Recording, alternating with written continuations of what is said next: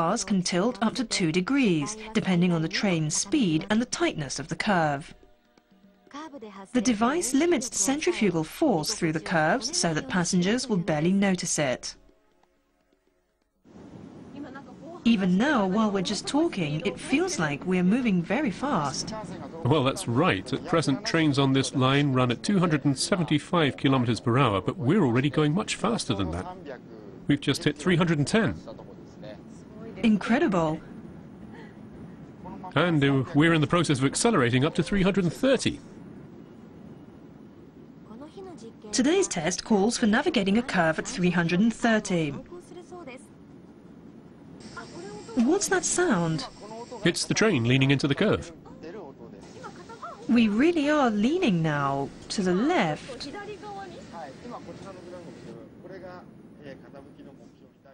As the train enters the curve, the degree of tilt and its precise timing are repeatedly adjusted. I can definitely feel that we're leaning as I stand here, but I can't say it bothers me. Well, that's the idea. We're working to make sure it doesn't. I see, ensuring the best settings. Next up, apparently, is the key test for this outing.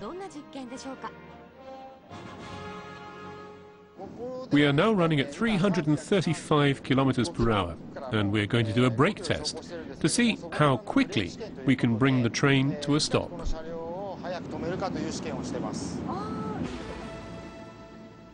This test will measure the distance needed to make an emergency stop. The goal is to do it within 4 kilometers, like today's Shinkansen trains, although we're going a lot faster. It's okay to stand here? Oh, sure. Should I hold on? No, it's okay. Now the brakes are on. Ah! It's stopping much more smoothly than I would have expected.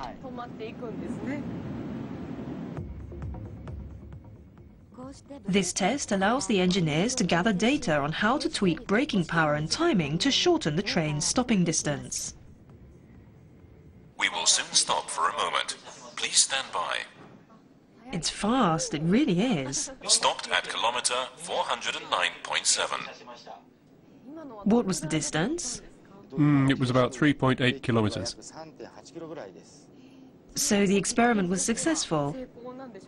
It's just about what the design specified, so yes, we could call it a success. We also got the rare privilege of looking inside the driver's cabin at the front of the train. Wow, there's not much space here. Yes, the long nose means the cabin has to be made rather small. I've never been up to the front of a bullet train before. Wow, it's really cool.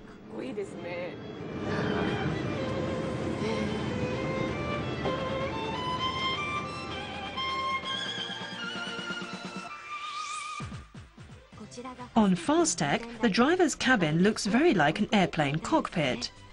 Its somewhat cramped dimensions are dictated by the narrowness of the nose. Here's the view from it by day. The angle of the front windshield ensures a sufficient range of vision, even though it's so narrow. We will soon be arriving at Kitakami Station. There's the station. I can see it now. It's kind of exciting seeing it from the cabin like this.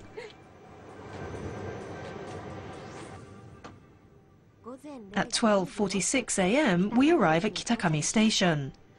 The fastek has been conducting test runs like this for about 3 years. What other stuff do you have to work on? Well, starting in February and probably right through March, we need to do various tests on the fastek's ability to operate in the snow, because this line, as you know, runs through an area where there's always a lot of snow in winter. After that, we'll do durability tests on some of the newly developed components. I was really excited from the moment I saw the train by how cool and smooth and modern it looked. But once I went inside and saw all the experiments they were doing, I really was amazed. In one test, the train is sprayed with water to see what effect that has on brake performance. Interesting. So all those tests are to gather data on stuff like that. That's right. And the fastek has already covered 220,000 kilometers on its test runs, equivalent to going around the Earth 5 times. Wow. The tests are now in their final phase, and they've gathered loads of data. They'll use it when they start manufacturing trains for commercial use. Those are scheduled to come into operation in 2010. I see. Well, now it's time to bring in an expert to tell us more about how the fastek was developed. Dr. Kazuhiko Nagase is a professor at Kanazawa Institute of Technology and one of Japan's top experts in railway systems engineering. So what's the idea of making bullet trains run even faster? Well, one reason is the competition with air travel, which is pretty fierce. Wherever you have a route dominated by aircraft,